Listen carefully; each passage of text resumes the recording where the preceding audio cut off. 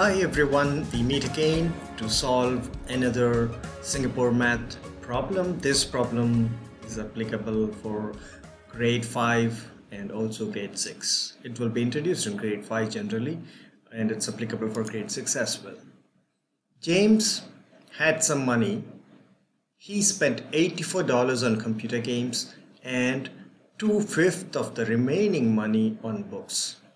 If he had 1/3 of the original money left, how much money did he have at first? This is also called as a part-whole problem because you take the whole amount and then you're dividing it into parts and then trying to figure out what was the missing quantity. So now we'll start from here. James had some money. Let's draw a model for this. Let's say James, he had a lot of money because he's going to spend that money here. So we are going to show like this. The whole thing is James' money. He spent $84 on computer games. Let's assume just this $84, right? He spent it on computer games. And 2/5 of the remaining money, or 2/5 of the remaining money on books. What it means is the remaining money he divided into 5 parts and 2 parts of it he spent on books. So he is dividing the remaining money into 5 parts and 2 of those parts or units he's spending on books. If he had 1/3 of the original money left, how much money did he have at first? So see, whatever he has now, this is 1/3, meaning 1 out of 3 parts. If you divide the total amount of money into 3 parts, then this will be equal to 1 part, right? So how can we visualize that? Let's say this is going to be 1 unit. If this whole the diagram is divided into 3 parts, so this is 1 out of the 3 parts, right? And we know that this 1 unit actually can be divided into 3 units that you see here. This is actually equivalent to that.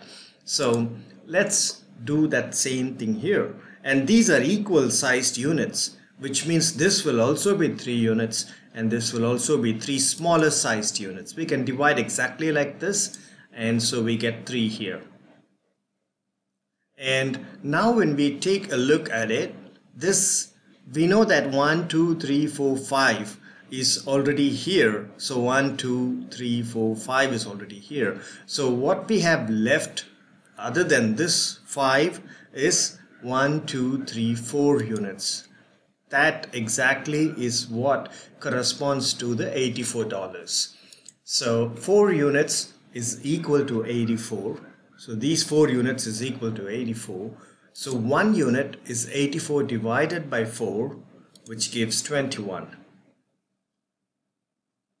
And so in total, how much are there? We can either take it as 5 units, 5 times 21 plus 84, or the total number of units that we see here is 3 plus 3 plus 3 is 9.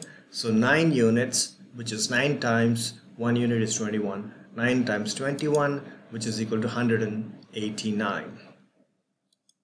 So James had $189 at first. And this problem, or this level of problem, is generally given for primary 5 or grade 5 students. I hope this was helpful. Now we're going to move ahead and see how to solve the same problem using algebra. James had some money. He spent $84 on computer games and 2/5 of the remaining money on books. If he had 1/3 of the original money left, how much money did he have at first? So we know that James had some money in algebra. We used to represent the unknown quantity with alphabets. So James, let's assume that the money that James had is X, right? Before we go on to the equation part, let's look at some way of visualizing what is happening here. X is the total amount of money James had. And then he spent $84 on computer games. And he will have some money left here, right? That is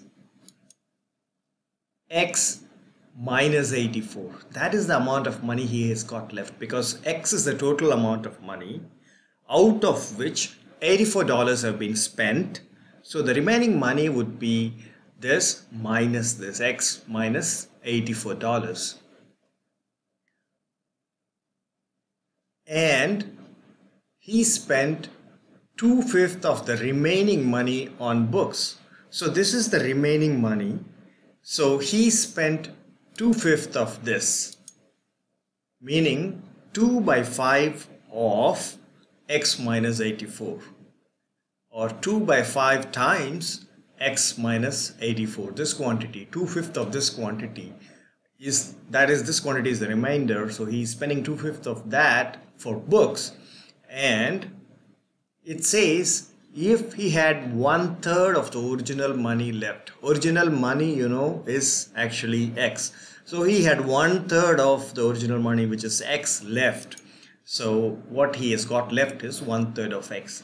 Now if I want to find out or write an equation, see, what I can say is he spent some money here. So this is the remainder. This plus this should give me X. Is that right? Yes. So now this remainder is again split into two parts here. So this is what he spent and this is what he has left. So all those that are left, like 84 plus the money that he used for books plus whatever is remaining. When you add all three, you should get the original amount of money, which is equal to X. So now using this information, let's go ahead and write a formula. $84 plus 2/5 of X minus $84 plus 1/3 of X should be equal to X. 84 plus 2/5 of X minus 84 plus 1/3 of X is equal to X. So next step, I'm just going to rewrite it so that it's easy for those who are new to algebra. 84 can be written as 84 over 1 plus 2/5 times, again this is times here, off means times here, X minus 84 can be written as X minus 84 over 1 plus 1/3 of X, which is the same as 1 over 3 times X over 1, which is equal to X over 1.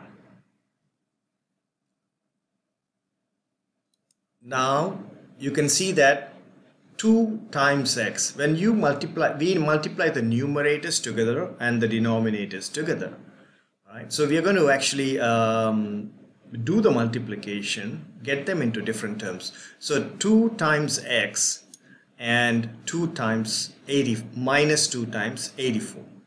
That will be the numerator here. The denominator will be 5 times 1.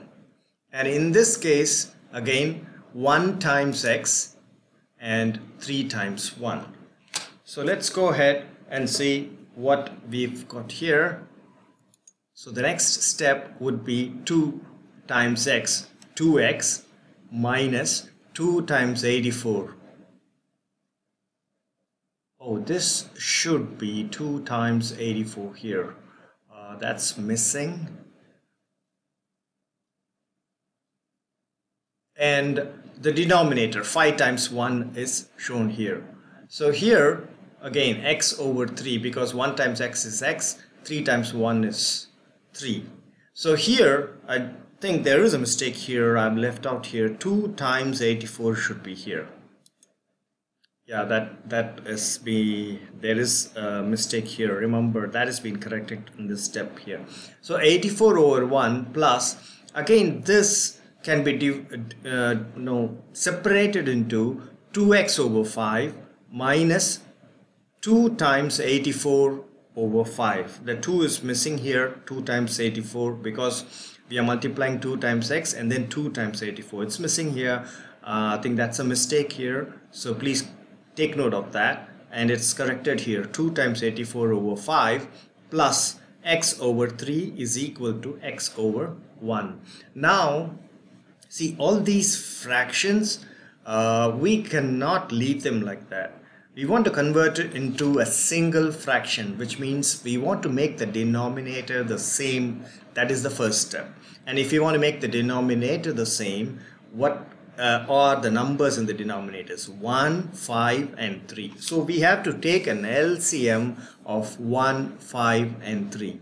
To illustrate that, I'm going to rewrite this equation in this manner. I'm just giving spaces so that I'm going to show you how the LCM is going to be used. I hope you're familiar with the LCM, or the lowest common multiple.